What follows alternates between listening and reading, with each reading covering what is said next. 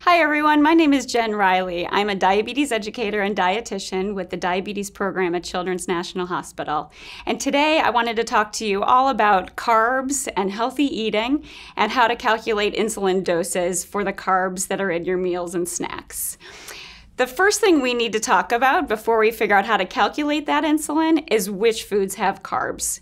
Now, of course, when it comes to healthy eating, it's important to eat a variety of foods. You need your fruits, you need your veggies, you need your protein foods, and you need some kind of fiber. You need lots of healthy foods just to make it balanced. It's important to have a colorful plate. You got that from your fruits and veggies, but then you need those carbs, you need those protein foods to keep your energy up as well. So let's first talk about which foods have the carbs. Lots of foods have carbs. The majority of the foods on this table have carbs. The importance of knowing which foods have carbohydrates is because when you're taking insulin, foods with carbohydrates are the ones that are going to raise your blood sugar level. So it's important then to count those carbs so you know how much insulin to give. Carbs are in many, many, many foods. To start, fruits have carbs. So bananas, one fruit that has carbs, apples, oranges, all the fruits have carbs, even fruit juices, like this Capri Sun. Then we also have dried fruit. So whether it be raisins or dried mango, more carbs in these foods. Most veggies do not have carbs. However, there are some starchy veggies that do. This sweet potato, for example, is one that has a good bit of carbs, so you'll need to count that in your calculations as well. That's going to raise your blood sugar level. Corn, whether it be on the cob, in the can, frozen, corn will always have some carbs. Also, regular potatoes and green peas have carbs as well. So while these fruits and veggies are super, super healthy and you need to keep them in your diet, it's important to know how many carbs are in them when it comes to calculating your insulin. Other foods that have carbs. Anything with flour or sugar is going to have carbs. So that starts with, we got some bread over here. So bread has some carbs. There's flour in bread. Even if it's gluten-free bread, it still has rice flour, so that's going to have some carbs. Snack foods have carbs. They have flour in them. Mac and cheese, rice, pasta. All of these foods have carbohydrates. Also, some beans and lentils have carbs as well. So these are other foods that you're going to need to count in your carb calculations. And then the really good stuff, the snack foods and the dessert foods. So cookies, goldfish crackers, more cookies, cakes. These foods all have carbohydrates as well. So when it comes to calculating your insulin doses, you're going to want to know which of these foods are in your meal, and then we're going to talk about how to figure out how much insulin to calculate for those foods based on the carb content. One last little category that does have some carbohydrates, some dairy foods. So this milk will have some carbohydrates. Also, yogurt has some carbohydrates. But then to keep it interesting, there are some dairy foods that don't have carbohydrates. Cheese is one. So you can have a cheese stick, which has no carbohydrates, but when you have a glass of milk, that does have carbohydrates. So it gets a little tricky. But you can keep track of all these things. And what we're going to do next is we're going to do some sample meals and calculating carbs, and you're going to see it's a lot easier than you think. All right, so now that you know what foods do have carbohydrates, you might be wondering, are there any foods that don't have carbohydrates? And the answer is yes. All these veggies that don't have the starchiness to them, they are basically carbohydrate free. They're very low in carbohydrates. So these foods don't have carbohydrates and they won't be counted in your carb count when you're trying to figure out insulin. Also, a lot of the protein foods, so eggs, cheese, meats, they don't have carbohydrates either. So they won't count into your carb count, and you're going to see that when we do our sample meals. Avocado is another, it's actually a fruit, but it's another food that doesn't have carbohydrate. I guess it's the only fruit that doesn't have carbohydrates significant enough to count in your carb counts. Other foods include nuts and seeds and nut butters like peanut butter, almond butter. They have some carbohydrates, but low enough that they don't typically raise blood sugar level very much. And you typically don't need to count those foods in your carb counts. and also condiments. So mayonnaise, hummus, mustard, even ketchup. Even though it's sweet, we typically don't eat enough ketchup that it's going to be a significant source of carbohydrates when we're doing our calculations. All right, so these are all the foods that might make up your day. So next what we're gonna do is do some sample meals so you can see how simple this really can be. All right, now that we've figured out which foods have carbs, let's eat breakfast. For breakfast today, I'm gonna have some Cheerios, cereal. I'm gonna have a hard-boiled egg. I'm gonna have some orange juice. I'm going to put some regular milk on top of that cereal. And then I'm also in the mood for my favorite fruit, which is strawberries. All right, so now there are 3 ways that we can figure out carbs in these different foods. First of all, let's talk about which foods have carbs. Cereal, it's got grains in it, so that has carbs. The milk, that's one of those dairy foods that has carbs, so I'm going to need to count those carbs as well. The orange juice is from fruit. That also has carbs. The hard-boiled egg is a protein food. No carbs in that one, so that's one thing I don't have to count. But the strawberries are a fruit, and those have carbs as well. So basically, the majority of the foods in my meal have carbs, and I'm going to need to figure out how many. So when we're trying to figure those carbs out, there are 3 ways that we can do that. Many foods have food labels. So this milk, for example, this is a different brand of dairy milk called Fairlife. So this label has 2 things that I want to keep my eyes on. One is the serving size, and for this it's 1 cup. So 1 cup of this milk has a total carbohydrate amount of 6 grams. So I need to know the serving size, and I need to look at the total carbs. So if I have 1 cup of this milk, I'm going to add up 6 grams of carbohydrate for my carb count. All right, so that's one way, looking at the food label. A second way is using an app or a book called Calorie King. I have a very handy app on my phone, and I can look up any food out there. So this is helpful. Even if something does have a food label, I'm going to be able to find it in my Calorie King app. But Calorie King comes in really handy for fresh foods that don't have labels, like these strawberries.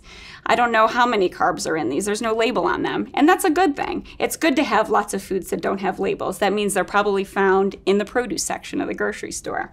So I can look up whole strawberries in my app, and if I were to look that up now, I see that 1 cup of whole strawberries has 11 grams of carbohydrates. So I'm going to measure out 1 cup of these whole strawberries for my breakfast meal. All right, the third way to try to figure out carbs in a meal is to eyeball it. And this is not something we recommend, and I'm going to show you why. If I were to eyeball these Cheerios, now they say that on the label, it says that 1.5 cups of these Cheerios has 29 grams of carbohydrates. So I think I know what 1.5 cups looks like. So I'm going to actually pour that into this bowl. That looks about right to me. That's a good sized bowl of cereal, 1.5 cups. All right, so now let me go ahead and put that in my measuring cup and just see how close I was. Okay, that's 1 cup. I've already made a mess and lost some of my Cheerios. Now I need about half of that, 1.5 cups. All right, that's 1.5 cups. Look how poorly I estimated that amount of Cheerios. This is probably 3 cups worth of Cheerios. So eyeballing is not something we would recommend in terms of carb counting your foods. Ideally, you'll use your app, you'll use a book, the Calorie King book, or you use those food labels. All right, now let me clean up this mess and we'll start our breakfast counts. All right, so let's count the carbs in our meal. We've got to count the carbs in the Cheerios, we've got to count the carbs in the milk, we've got to count the carbs in the orange juice, and we've got to count the carbs in the strawberries. So that's 4 items. All right, so I'm going to start. I like having a whiteboard at home because I can just count every meal, wipe it down, and have it ready for the next meal. All right, so my carbs. First off, we've got the Cheerios. So the Cheerios, the label said that 1.5 cups was 29 grams of carbs. So I'm going to measure out 1.5 cups and I'm going to write down 29 grams on my whiteboard. All right, let's measure this out. So we've got, this is a 1 cup measure, whoops. And then we'll do a half again of that. So that's about 1.5 cups of our Cheerios, 29 grams of carbs. Next up, we're gonna add a cup of milk to that. So with my 1 cup of milk, that's 13 grams of carbs. So let me add that to my list. So 1 cup of milk, 13 grams of carbs. All right? So we'll put that in. All right, you got 1 cup of milk. Looks good. All right, next up I'm gonna have a half cup of orange juice. So in my house, we actually have 2 of our kids have type 1 diabetes. So one of our home hacks that we use is we've taken a bunch of our plastic cups and we've marked what 1/2 cup is in Sharpie. So I don't have to use a measuring cup. I can just pour the orange juice up to this line and I know that's 1/2 of a cup. All right.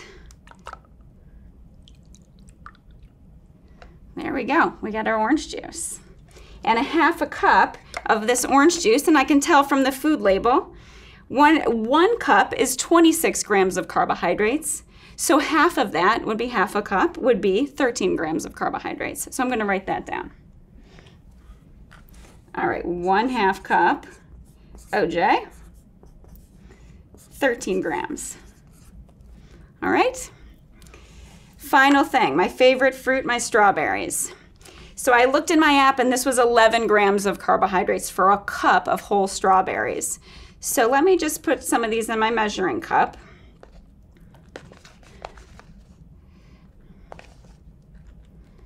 That looks about right. And I've got 1 cup of strawberries that I'm going to enjoy with my breakfast. All right. So we'll add those to our list. 1 cup of strawberries is 11 grams of carbohydrate. Now I might think I can do this in my head, but I'm not going to rely on my head for this addition. I'm going to use my calculator. All right, we have 29 grams plus 13 grams plus 13 grams plus 11. I've got 66 grams of carbohydrates in this meal.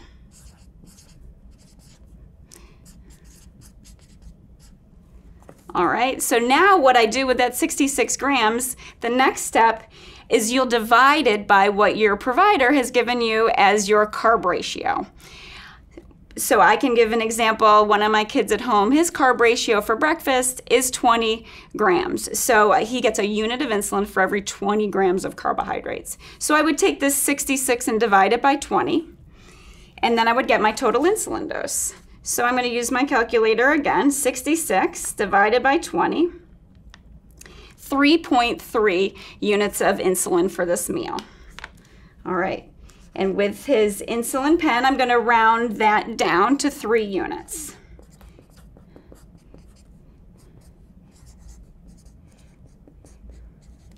So what I'll do here, I've counted up my carbs, I've measured out my food, I've calculated my insulin.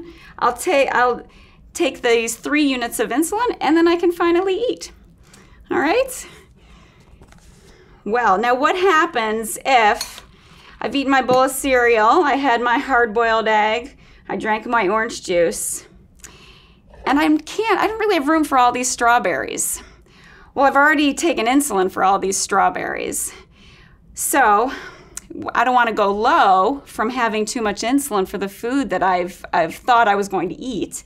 So what I can do is actually it's easier to drink carbohydrates than to eat them. So I can add a couple extra ounces of orange juice and make up for the half of the strawberries that I didn't have. All right, so say I need to make up 5 or 6 grams of carbohydrate, I can have another 2 ounces of orange juice. All right, so I could pour a little bit more in my orange juice cup in this case. All right, and you could measure that out. 2 ounces is 1/4 of a cup. All right, and now that I've had all the carbs that I've given insulin for, I should be good to go. And I've had my breakfast, I'm all filled up and energized, and I'm gonna go outside and play. Okay, now let's review how we figure out how much insulin we're gonna give for this meal. It had a total of 66 grams of carbohydrate. And what I do now is I divide that by my carb ratio that was given to me by my provider. In this example, I'm going to use a carb ratio of 1 unit for every 20 grams of carbohydrates. So I take the 66 grams and I divide it by 20. And on my calculator, I get 3.3 units. If I'm using insulin by an injection with a pen, that means I round down to a whole unit of 3 units. So in this case, I would inject 3 units of insulin. All right, now let's make a dinner. Tonight for dinner, we're gonna have some soft tacos, some chips and salsa and guac on the side, and then some homemade chocolate cake for dessert. So first thing I need to do is figure out which foods have carbohydrates that I need to consider in my calculation. In this meal, I'm gonna have tortillas. So this kind of brand of tortilla, they do have a food label, so I'll be able to tell the carbs from that package. I'm also gonna have the chips, which these also have a food label, so I can again tell the carbs in this food. The salsa and the guacamole are considered low-carb foods, they're condiments, so I'm not gonna need to count the carbohydrates in those foods. This is a salsa fresca that we're gonna have with our dinner. Then I'm gonna fill the soft tacos with some chicken that I've cooked with just some spices, some fresh tomatoes chopped up, some cheese, and some sour cream. So all these items are very, very low carb, so I'm not gonna need to consider those in my calculations. And then, even though I might not have dessert with my dinner, I know I'm going to have it pretty soon after. So I can add those carbs from the dessert in my total calculation and give all of that insulin at the beginning of the meal. As long as I don't wait too long to have dessert after dinner, it's fine to group all of those carbs into that one insulin dose and give that at the beginning of the meal. All right, so let's make our meal. All right, so I think I'm gonna have 2 small soft tacos. So each one of these tortillas has 15 grams of carbohydrate. So in my 2, that means I'm gonna have 30 grams of carbohydrate. So we're gonna start by building those, and I'm gonna use my whiteboard again. All right, I'm gonna write down my carbs. So 2 tortillas, 30 grams of carbs. All right, so I have those 2 tortillas. Pretty sure that's what I'm gonna wanna eat. I'm not gonna be hungry after. 30 grams of carbohydrates. All right, now I'm gonna fill those tortillas with a little bit of chicken.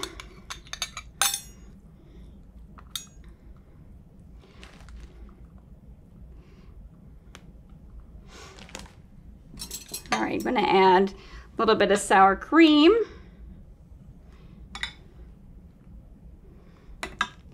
I'm going to put on some fresh tomatoes.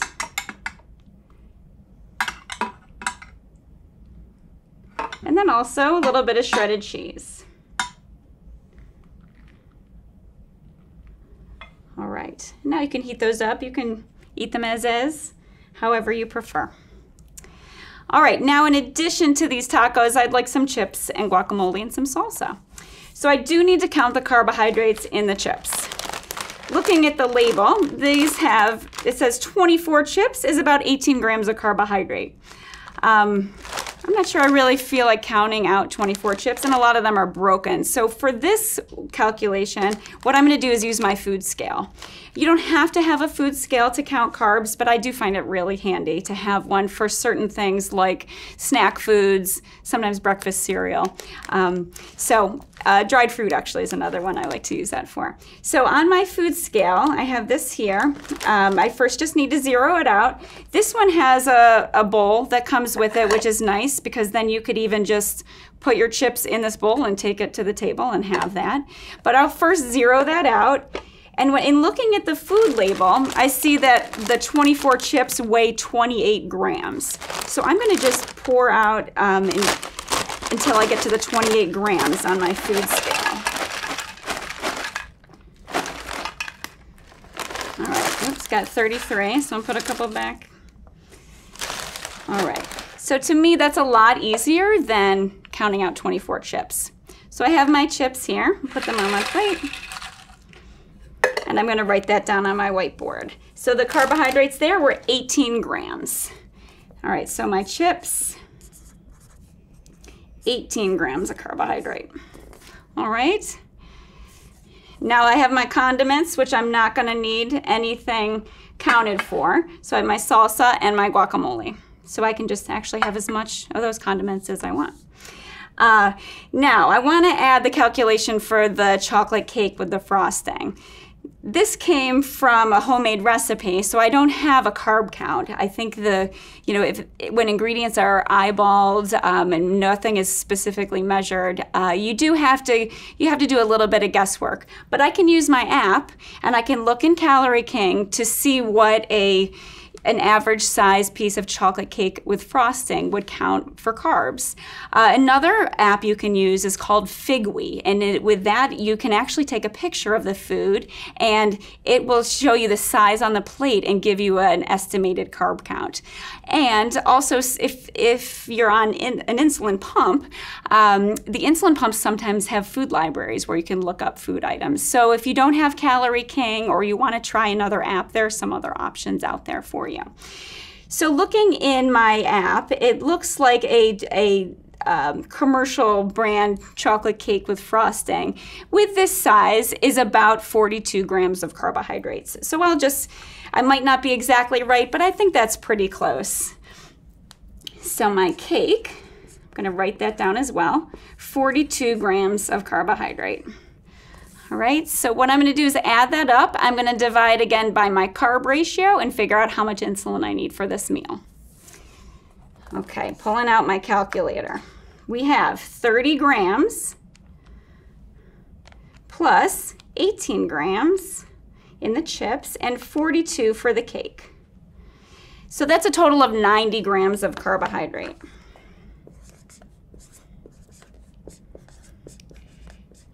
Okay, 90 grams total for this meal. I'm going to take that, I'm going to divide that by my carb ratio, which was given to me by my provider. And that's 20, 1 unit for every 20 grams of carbohydrate.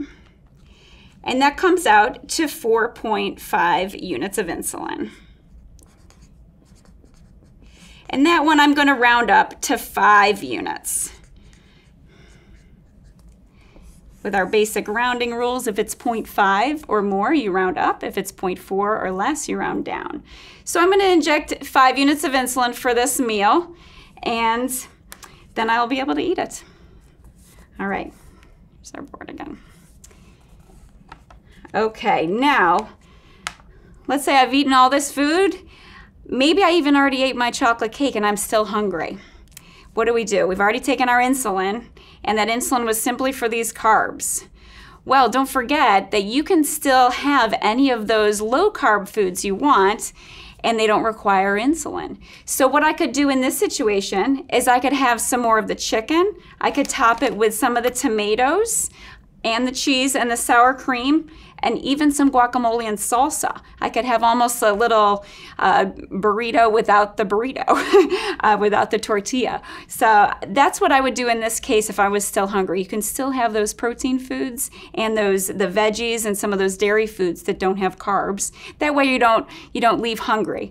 If you wanted another piece of cake, you would have to take more insulin for that. So you've already had your nice sized dessert, so you can add some more of those low carb foods and be nicely filled up. All right, let's review this meal and how much insulin you need to take for it. We have our 2 tortillas. Those are 30 grams of carbohydrates. You had your tortilla chips for 18 grams of carbohydrate, and then your piece of chocolate cake was 42 grams of carbohydrate. Adding that all up, that comes up to 90 grams of carbohydrate. What you do with that total is you'll divide it by the carb ratio that your provider has given to you to calculate your insulin. So in this example, we're going to use a carb ratio of a unit for every 20 grams of carbohydrate. So I'll take that 90, divide it by 20, and get 4.5. So I'm going to round that up to 5 units, and I would inject 5 units of insulin for this meal. One thing you may find really handy is you're counting out these carbs in common foods that you eat in your household, is you can make a cheat sheet of carb counts and put it inside one of your cupboard doors. This is something I do in my house, so I can look. Those tortilla chips are always 18 grams of carbohydrates. Our favorite tortilla that I always buy, 15 grams of carbohydrate per tortilla. And you can have that list really accessible. That comes in handy for babysitters, grandparents, other caregivers. They can access that list really easily and not have to use an app or anything else. We find that really helpful in my household. Well, I hope you've learned a little bit about carbohydrate counting and how to calculate insulin for food. I just want to remind you that you shouldn't have to change your diet completely when it comes to diabetes. All the foods that are typically in your daily plan in your household can fit, just some need to be accounted for in terms of insulin doses. If you have any more questions about carbohydrates or want to meet with one of the dietitians at Children's National, you can contact us at any time. You can do one-on-one appointments, and our dietitians are there for you with any questions you have about carbs, nutrition, or healthy eating. Thank you so much.